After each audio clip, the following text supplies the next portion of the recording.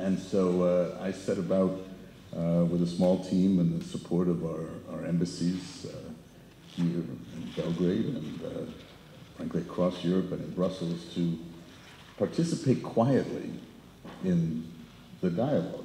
This was the European Union's dialogue, but really, as Kathy points out, it was a dialogue for Serbia and Kosovo. We provide the facilitation. That's what diplomats do. And there was some question about the United States' participation. Some parties to the conversations didn't want an official US role. And I can remind you that the first time I flew to Brussels, the first of many, many trips, I was invited into the offices of the European External Action Service and told, well, you can sit in the corner over here.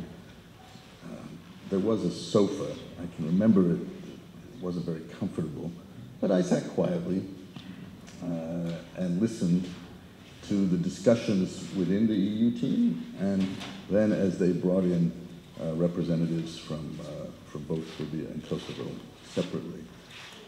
At the end of those days, they would often ask for thoughts and views where I could express Washington's positions, ideas, and eventually they said, well, why don't you come up to the table and we'll talk about the table. And then soon I was actually invited to sit at the table, and that's the way we evolved, always supporting what the EU was leading, but that all depended on what the two sides were willing and able to do. And we could encourage and cajole and remind them of what the US interest and support was in seeing,